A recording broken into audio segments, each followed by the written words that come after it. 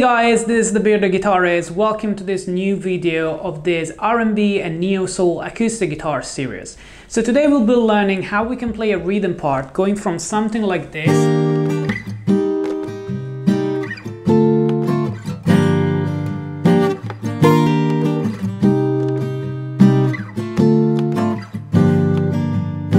with strumming that everybody can play into something more R&B like.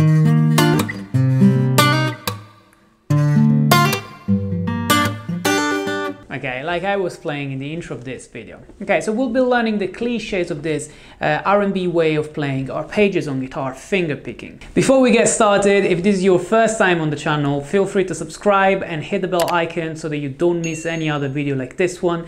And follow me on Instagram, where I do a lot of live streamings, even on R&B guitar. Right, so this is a lesson for intermediate players, but we'll try to keep it as simple as possible so that anybody can follow it.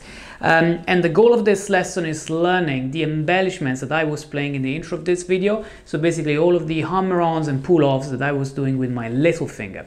Okay, so let's get started from the chord progression, which was just E flat major 7, going to C minor 7, then D-7 and G-7. So only 4 chords needed. Now the way I was suggesting to play this is, rather than going from the E flat major 7 to the C-7, strumming it, I was playing something more like an arpeggio of 4 notes, where the last one on the B string was with a hammer-on, so that I was going from the 9th of the chord to the major 3rd, doing this kind of hammer-on with my little finger, so that the melody goes this way, okay?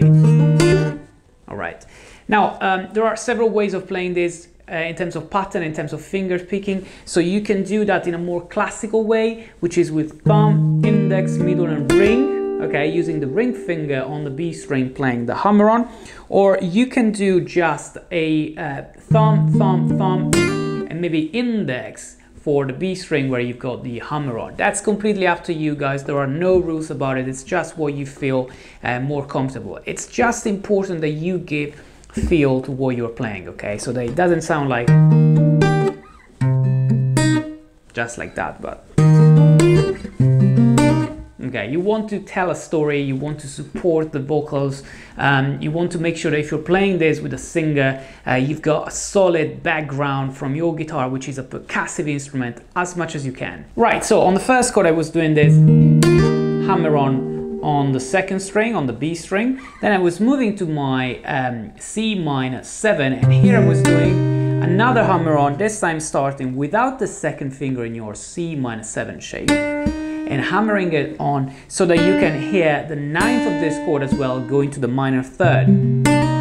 Okay, now although the D-7, which is the next chord coming up, has the same shape as the C-7, you can't do the same type of embellishment. You couldn't do this because this would be out of key.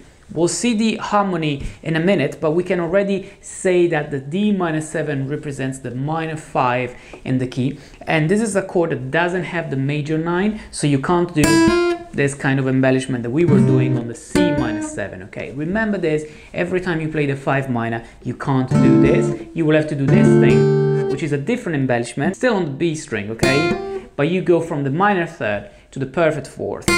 So you basically get a D minor 11 really, okay?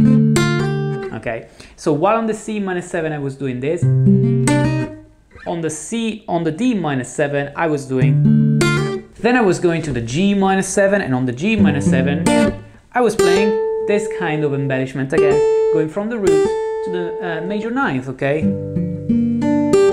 So that you effectively play a G-9. So doing a recap of the embellishments, I was playing on the second string here this, then again on the second string, different embellishment here but still on the second string, and then on the first string.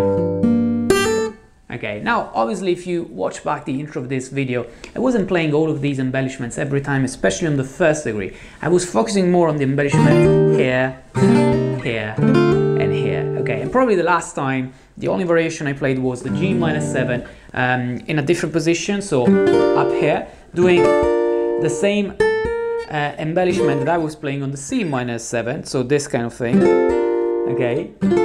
where you do the hammer-on between the 10th and the 11th fret of the B string with your second finger. And then after that, I was just playing a diminished chord to finish. This diminished chord, okay, we explained that in the episode 2 of this series, so you can go back and watch it if you haven't yet, will be just the upper part, okay, of the chord that I play to go to the first chord that I'm playing, which is the E flat major 7, okay? The E flat major 7 would have a secondary dominant, which is B flat 7. If I play this chord with the flat 9, I'm basically talking about the B diminished 7th or G sharp diminished 7th, which is the same thing because this is a symmetric chord, and this chord would be the secondary dominant to go back to E flat major 7. If you're not familiar with that, guys, check the second episode of this series. I explain how to use the diminished 7th chords in these kind of progressions. So yeah, this is a good way for intermediate players, but also for beginners to get started with the sound of the hammer-ons, okay? Getting familiar with the arpeggio patterns that you play, the feel that you want to give, rather than, you know, strumming the chords.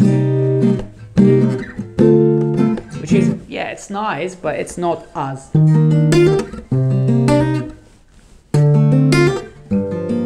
which is more what happens in R&B guitar, R&B acoustic guitar, okay? So guys, I hope this lesson helps. If you did enjoy it, please like this video and share it with your family and friends. This would really help me. And also, again, if this is your first time around, make sure to subscribe to this channel and hit the bell icon so you don't miss any other video, and follow me on Instagram as well. I'm planning on doing more of these R&B acoustic guitar videos, so if you want to see more, if you're interested in this style, please leave a comment and let me know that, so that we'll create more of these lessons. If you haven't watched the first 2 episodes of this series, make sure to do so that you can practice even more acoustic R&B chord progressions. In the meantime, thanks a lot for watching this video, guys. Again, this is the Bearded Guitarist, and I will be seeing you next week.